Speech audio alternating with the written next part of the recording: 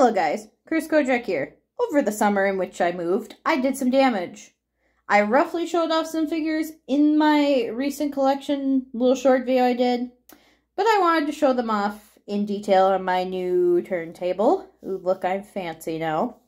And I wanted to show off a figure that I recently picked up from MFC, so we are going to start with her. And her being Miyashita Ai from Love Live Nijigasaki! Sorry. This third season, Love Live, she is my queen. She is Happy Genki. She makes puns. She is also more proof that I'm into blonde girls. So I'll give you a quick spin of Ai. She's the pop-up parade version. I really love her. I got her off of someone from MFC. I got her for $30. Here's a look at her cute face. The details of her outfit. Here is the back with the coat part going longer. Here's her hair and her head. Just look at how happy she is. She's so happy Genki, I can't stand it. Now, the person I bought her from did warn me that the base did get scratched, but when you look at her from normal viewing distance, you're not going to see that. So, one of the things, and I happen to share two of these figures with a fellow YouTuber, and one that I never thought I would get would be the Pink Flamingo Cheerleader from Daikikyo, which she is also crossing off. She's a cast-off, so she's my first cast-off in my collection. I love the designer of Onmi, and I've wanted an Onmi figure, and she was just so cute. Here's a spin around. Mine did come with the stain on her booty, but I have to fix that. And I will use my creative powers to prevent that from happening. I currently keep mine with the top on. I do have the extra cast-off parts, but I just prefer her to be like this. Looking so cute. So adorable. And all of these figures actually hang out on the same shelf. Now this one caused a little bit of a, not controversy, but a little bit of, why do you like this particular hair color on this figure? It's because it's blonde Kizuna Ai. There is the brown colored version of Kizuna Ai with her brown colored hair, but I just love the blonde hair Kizuna Ai better. So here is a spin around of Miss Kizuna Ai. She is going on a special Detolf shelf that I'm creating called the streetwear shelf. And I know streetwear has been a big fashion trend. So I'll stop her here, give you a close-up look of her face. And her hair with all the streaks of color in it. Here's the bow. The top with the outfit. I didn't know it came with this fun little pattern. Got the shorts with the buttons.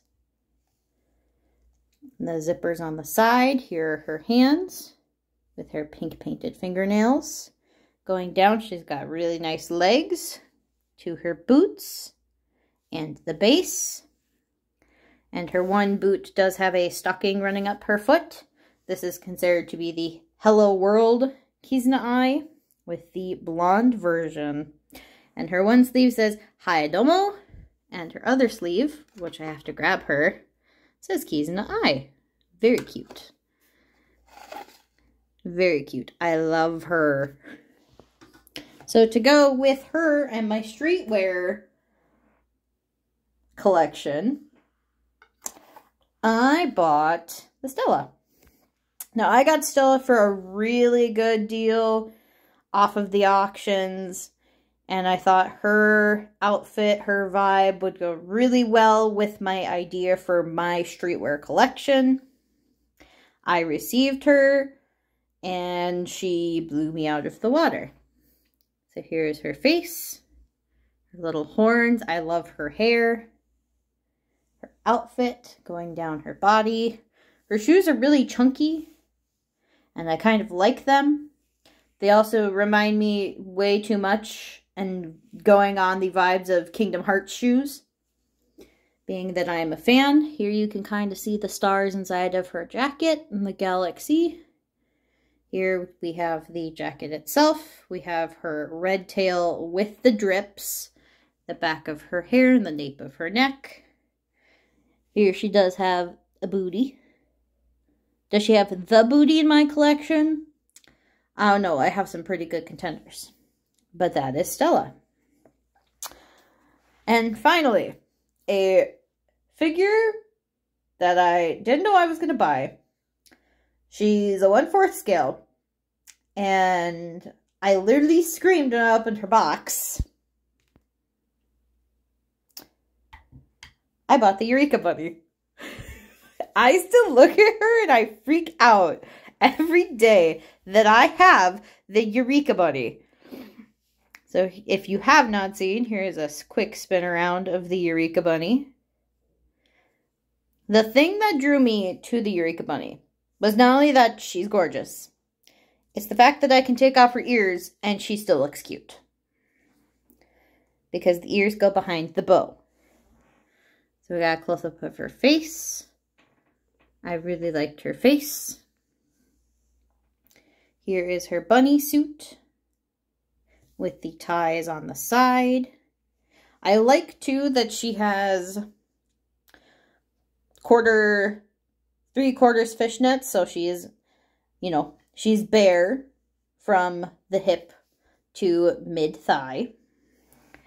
We have her gloved hands, which also have the lace-ups that match the sides of the bunny suit. We have the big floofy tail and the booty. We have her cute little shoes with the bows on the back. I very much prefer these round tip shoes versus the more pointy tip shoes. Here is a close-up of her garter belts and her knees. Here is the armpit and the poofy shoulders, her ties, and her from above. She's got nice cleavage, looks to be welded together. You can see that her hair is a nice shade of blonde. There is her other hand pushing through her hair. We have the bunny ears and the bow. And again, you can take out the bunny ears. And she doesn't look awkward that she does not have them, which is a big draw in for me on this bunny. And so far, she has been my only bunny representative. But I do get bunny fever sometimes and try to find out who is going to go best with my current reigning bunny queen. So let's see if I can fit them all on one turntable. So we have Eureka. We have Kizuna Ai. We have Stella. We have Miyashita Ai. And, whoop, and her body came apart. And we have Pink Flamingo. All on one turntable. So I'll give you a quick spin around of all of these ladies on one turntable. Just looking nice. They all exist on one shelf. I think they look pretty good.